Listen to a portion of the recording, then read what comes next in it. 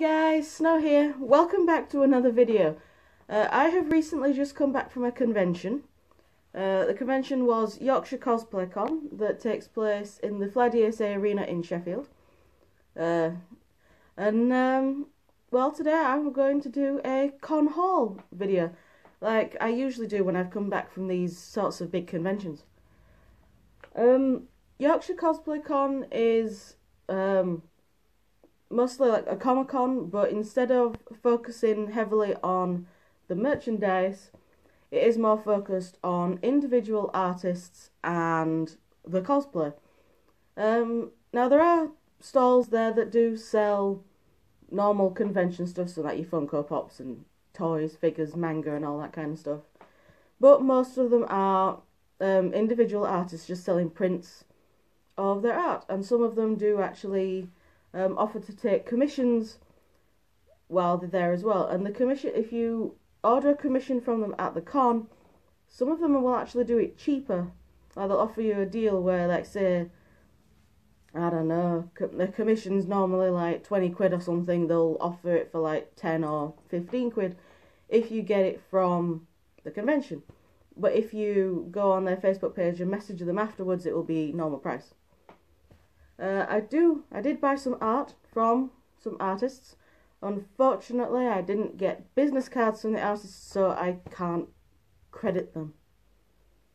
I know, I'm a bad person, but if I ever find out who did the art at any point in the future, I will update the description of this video and put the links to the artists' social medias in the description.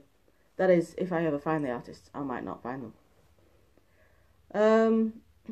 So we went down. It was over this weekend. It was the 17th, 18th, or 18th and 19th? Oh, it was the weekend just gone in May. And we went down on the Friday. We went to Meadowhall, but before we actually got on the train, we went to a little comic shop that was quite local to me. I did make some pre-con purchases, but not as many as last year. Last year I went a bit overboard. So, the pre-con purchases of this year. The first one was from Kapow Comics in Huddersfield, which is, we just had a quick peek in there before we got the train, because it had been a while since I'd been.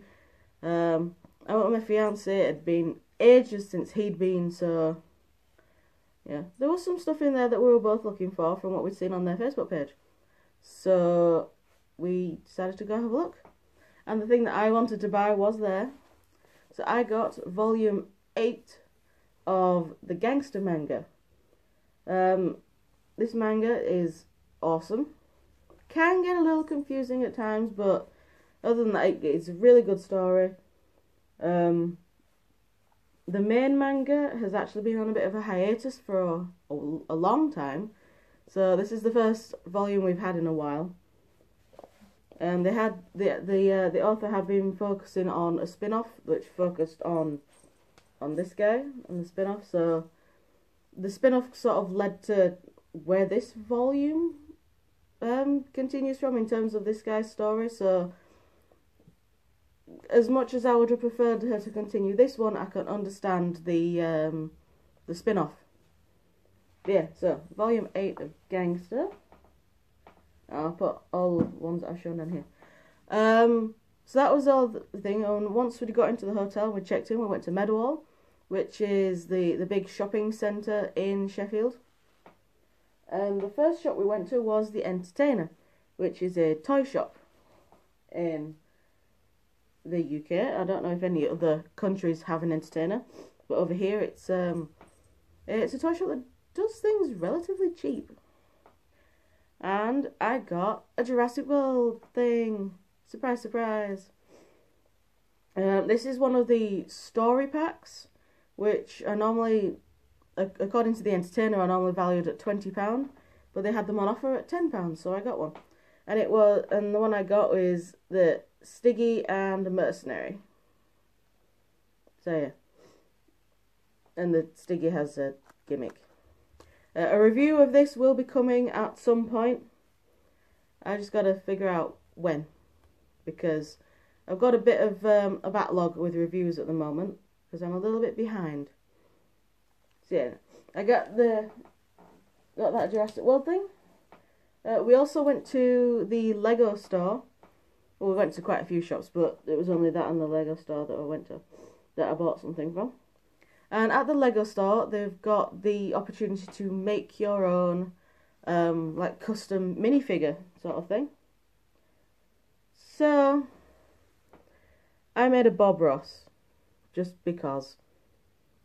I didn't really know who I was wanting to build. I mean, last year I made Kogami from Psychopath. So I was thinking maybe a Gina, but they didn't have the right hair for Gina. But then I just found the afro, and I was just like, that's a Bob Ross right there. So yeah, I made a Bob Ross. He's not fully accurate because they didn't have just a plain white shirt, and they also didn't have plain black pants, so he's got like freaking gothic pants on. But no, there, Bob Ross. That was it for the pre-con haul. Go away, brush. So yeah, that was it for the pre-con haul.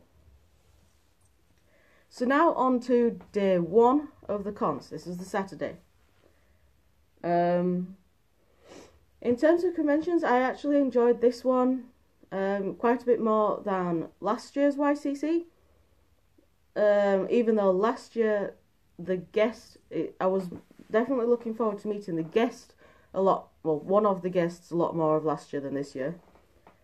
But just overall, I think I had more fun at this year's con because I've made more friends, and so yeah, I've made more friends. I bumped into a really old friend of mine back from when my friend lived around here. She hasn't lived around here for a very long time.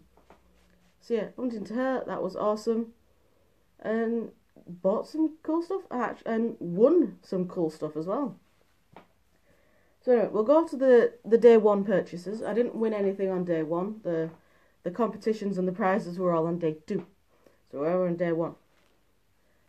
I bought some badges, but I didn't buy any art. The actual art came in day 2. So we'll start off. Oh, I might as well start off with the badges that I bought. These were original artists' badges. And once again, I can't remember the actual artist, so I apologise. So I bought 3 badges because they had them at like 3 for something. They had them on offer. The first badge I got was this one. Born to Make History. This is a Yuri on Ice badge. Oh, Yaoi on Ice, as a lot of the fangirls call it. So yeah, Born to Make History, that's the name of the song. And yeah, that's the 2 main characters, Yuri and Victor. Kissing. This artist was also a furry artist, so I got a couple of furry badges, which is pretty cool.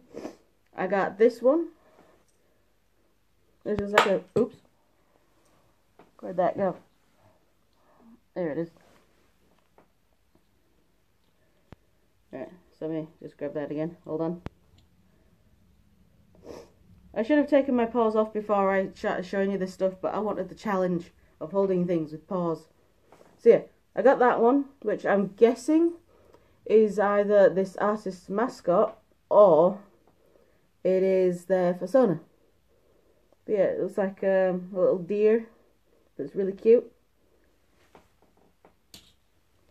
And then I got this one, which is like a more generic furry trash one. I can't see the camera. There we go. So yeah, I got this one, which is more like a generic furry trash one, which I'm thinking I might actually clip to my fursuit head, put it in this ear. So I got my asexual badge there, so I might put this furry trash one in this ear. I might do. Then again, I might just add this to my badge collection. But yeah, so furry trash one. That was it for badges. For day 1 at least. I did get some more badges at day 2. I'll just put those down there. So yeah, honestly, I can't remember that artist's name, but if one of you recognises the art style, especially from the little furry ones, please let me know. The next thing I got, I'm not actually showing you the stuff in order that I bought them in. Probably should, but I will. I got this little figure from an anime figure stall. It's a fake. It is definitely a fake, but I don't mind it being a fake. It's a little figure of Yukio from Blue Exorcist. I got a figure like this scale of is it Rin? His name is? Yeah. Of the main guy.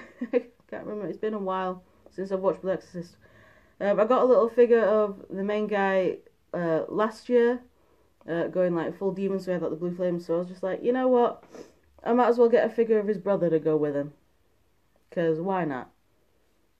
See, I got a little figure of Yukio. For some reason, his head is on a ball joint. I have no idea why. I don't know. It's pretty cool. I did get a couple of Funko Pops. Because, you know, at conventions, Funko Pops are like the thing that people buy. These Pops I have actually been looking for a while. And I thought, so when I saw them, they were a little bit more than retail, because retail price for normal size Funko Pops is £10. These were £12 each, which I didn't really mind, because these are Pops that I haven't really been able to find anywhere aside from this one convention. So I got You from Seraph of the End, and I also got Mika from Seraph of the End. Yeah, I watched Seraph of the End the first time round a while back. I think it was like last year, and I loved it. And then I watched it again, loved it even more. And then I'm starting to introduce my fiance to it, but we're only able to watch it when he's around here, because it's on Netflix and he doesn't have Netflix. And he's liking it as well. So yeah, so I got 2 Funko Pops of You and Mika. They also had Shinoa, but I already had her. I've already got her from B&M for a £5. They also had Yu's demon form, but that was £25 because it's a rarer one. I saw that like last minute on day 2, and I was running out of money. If I'd have seen it when I bought these, then I probably would have bought that one as well. But I saw it a bit too late. But oh well. So yeah, Seraph of the End Pops. And yes, I know, I've taken them out of the box. Sue me. I'm an out-of-box collector and the boxes go in the bin. Unless it's one where I get it signed, or if it's like this super rare one that automatically comes in a pop protector, then I might keep the box. I bought some manga. Because there's this little manga stall that was there. I think it was Sheffield Space Centre, I think it was, that was selling the manga. So, you know, I got volumes 8 and 9 of Seraph of the End. I'm starting to read through the manga. So far the manga is basically word for word of the anime, or the manga came first, so the anime is word for word of the manga. Yeah, we'll leave it at that. But the anime stops partway through the manga, so there will be a point in this where this will go beyond the anime, and I'm quite looking forward to that. And then we got my favourite character on the front of this one. Yeah, because we got Gurren. He's my favourite character. We did actually, I did actually find a cosplayer of this guy. I found a Gurren cosplayer, but we're waiting in line for one of the guests, so I had to just tap him on the shoulder and say, and just ask him that once he was done, because he was ahead of me, so I had to ask him that once he was done, would he mind waiting at the side, so I could get a picture with him. He was very nice. He did wait for me, so it was nice of him at least. And that is now my profile picture on Facebook. The picture I got with him. There you go. The last things that I got on day one were photos and autographs with one of the guests. The guests that there were quite a few guests, but the guest that I was mostly wanting to meet is J. Michael Tatum, who, if you don't know, he is an anime voice actor, most known for being Sebastian from Black Butler. That's like his most well-known role. The ones that I also know, he's also been Erwin in Attack on Titan, Okabe in Steins Gate. I think he was Ray in the free dub. He was someone in Boku no Hero Academia, but I don't watch that. Kill me. I'm gonna watch it at some point. But yeah, he was someone in Boku no Hero Academia. He was Tsukiyama in Tokyo Ghoul. And that's all I can remember off the top of my head. I was wearing this on the day that I met him, but I was also wearing an Okabe cosplay, so I was doing like a furry Okabe. And I was hoping that there was going to be some Okabe pictures there to get signed, but there weren't, so I had to go with my next favourite character of his, which is Sebastian from Black Butler. So there we go, so there's the little message to Abby, yes my lord, and then if you can see it, there we go, we'll reflect it in the light. There is his massive freaking autograph, his freaking signature. His signature is huge. But yeah, there were 2 Black Butler pictures, one My Hero Academia and one Erwin Attack on Titan picture. But I chose this one because, I don't know, I just like this one. It's a cute one. But yeah, I went to see him for Steins Gate, but unfortunately there wasn't anything Steins Gate to get signed, and I wish I'd taken my copy of the DVD with me. Anyway, I also got a picture with him. There we go. Yeah, I got a professional photo with him. So there you go. There, you can see what I was wearing. So yeah, so that's what J. Michael Tatum looks like. This is the only thing I could do with him that was Steins Gate related, since there wasn't any pictures of Okabe that he could sign. So yeah, so I got a photo with him at least. There was also earlier in the day there was like a Steins Gate meetup, like cosplay meetup, but obviously fans who weren't in cosplay could go. Only 4 people turned up. There was me, the organizer, one of the organizer's friends, and this other random person. So we had 2 Okabes. There was me and the random person. The organizer was Kurisu, and the friend was Mayuri. We also had the photographer. The photographer was sort of cosplaying as Daru, but wasn't in any of the pictures because he was the photographer.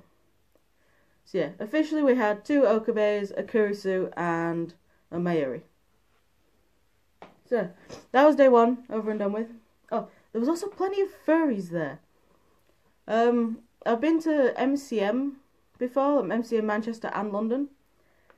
There are plenty of furries at MCM, but MCM, you are literally walking around like a penguin huddle. You can't even do that. You're literally having to walk like freaking penguins. So the MCM Comic-Cons are not very fursuit friendly. So you're more likely to find the furries gathered outside, at least at London. YCC, on the other hand, is very, very cosplay and fursuit friendly. I think the organisers themselves they either are furries or they just love furries. Yeah, there's a lot more furries at YCC than there was at the MCMs, just because it is more fursuit friendly. There wasn't as many as what they probably would have been, just because on the Saturday on the Saturday at least, there was the Leeds, I believe it was the Leeds fur meet going on at the same time. Because there was a few furries that were there last year that weren't there this year because they were at the Leeds fairs. So anyway, we'll move on to the day 2 stuff now. The day 2 stuff. Day 2 is where the prizes happen, as well as purchases. We'll start off with purchases first.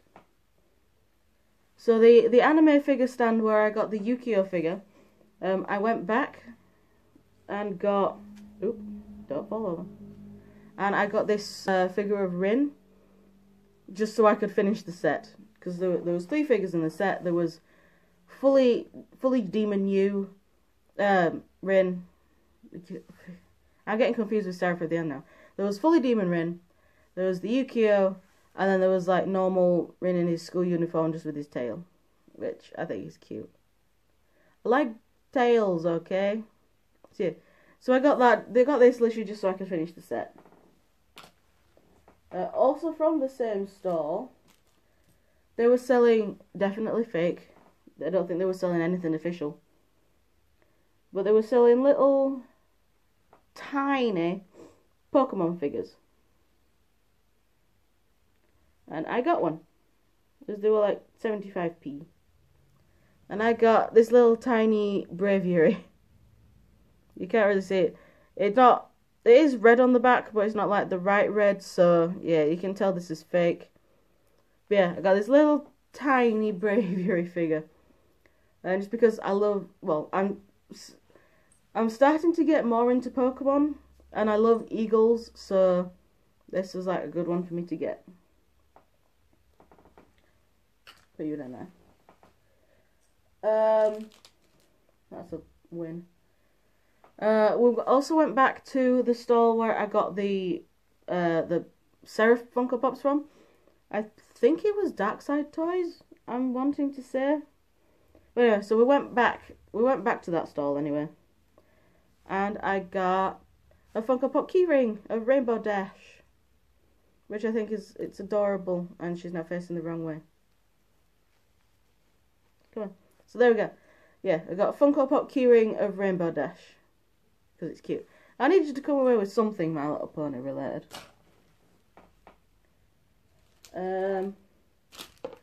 Went to this other toy store. I got a Transformer. My fiance was proud that I bought a Transformer. There was this one store that was selling like second-hand toys. There was a big pile of Nerf guns under the table, which if I had the money and the space, I would have bought. Well, more the space. I had the money at the time. If I had the space, I would have bought a big Nerf gun. But no, I came out with a Transformer. And it's from Age of Extinction, so it's a movie Transformer, and it's the action battler Grimlock, which when these first came out, they were literally just gimmick Transformers that were basically shelf warmers. But when this guy came out, we saw one. I saw one in the shop when he came out.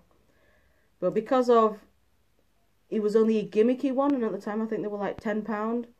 I didn't want to pay that for him, so I left him, and I kind of regretted it. But I found him for £3 at this stall, so that's good. I finally got him. I now just need Slug and the Snarl of the gimmicky ones. Now for the actual art that I bought. Once again, I don't know the artist. I'm going to have to struggle to get these out of their little baggie. I'm going to have to take my hand off. I'm going to take my paw off to do this. There we go. I can put my paw back on now. So from this artist I bought 3 prints and 3 badges. We'll do the badges first. These badges are even smaller than the first ones. So as you probably know, I am a huge fan of Detroit Become Human, despite having never played the game myself. And this artist was selling little Detroit badges, so I bought the Connor one, because Connor is best boy. bought a little Connor badge. I also bought some badges that they'd done for YouTubers. For a couple of YouTubers. So, I bought... Oh, balls.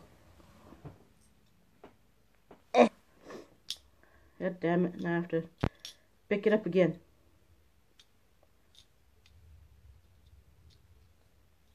Got it. I bought Markiplier. Bought a Markiplier badge. And a Jacksepticeye badge. Because I love those guys. Now for the art prints, these are all like postcard size. And they're all Detroit Become Human. Of the three main characters. So we have Kara print. And we have Marcus. Look how cute they are.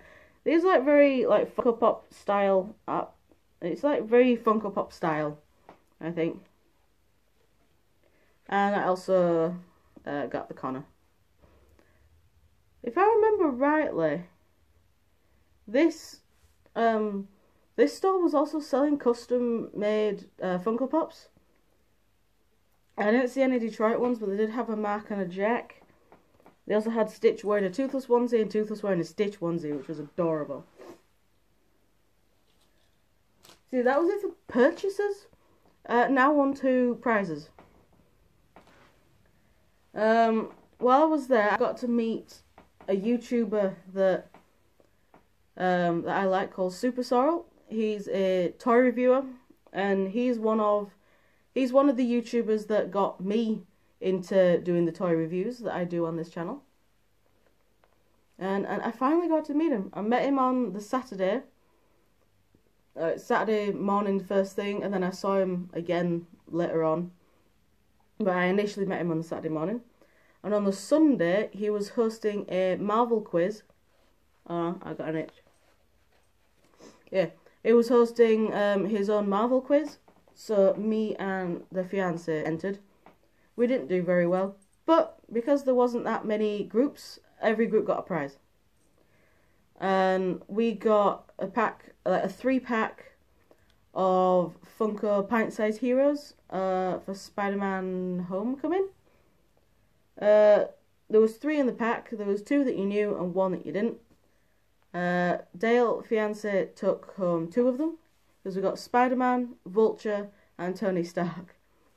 Dale took Spider-Man and Stark home, and I got Vulture, which I'm alright with. I mean, you know, he's named himself after a bird, so I'm happy with that.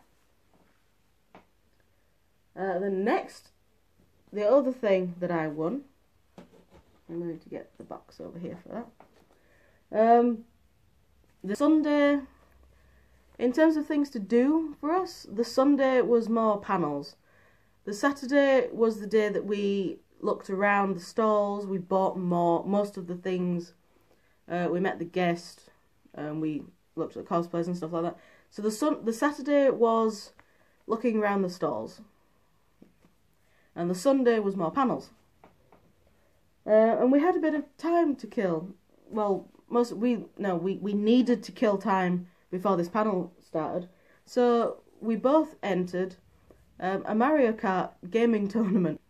It was Mario Kart Double Dash on the GameCube, and I came second. Yay! It was pretty close between me and the guy that came first, so yeah, it was a good tournament. But yeah, there you go.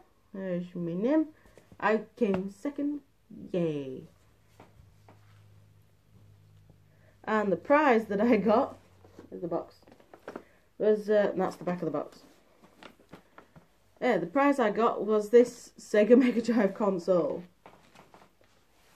At first I thought, because it comes with 10 games pre-installed, so at first I thought that was it. You could only play these 10 games that are pre-installed.